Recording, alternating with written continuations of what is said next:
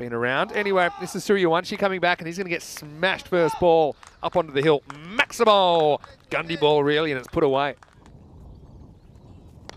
Oh, this one's pitched up. It's absolutely smoked, and it's going to go straight through the fielder, straight through the fence. That was hit hard, to be fair. That was like the rolling cutter, and it's hit in the air. And by hit, I mean nicked. It's a pretty healthy edge. It's going to fly all the way. Maximo! Seis carreras.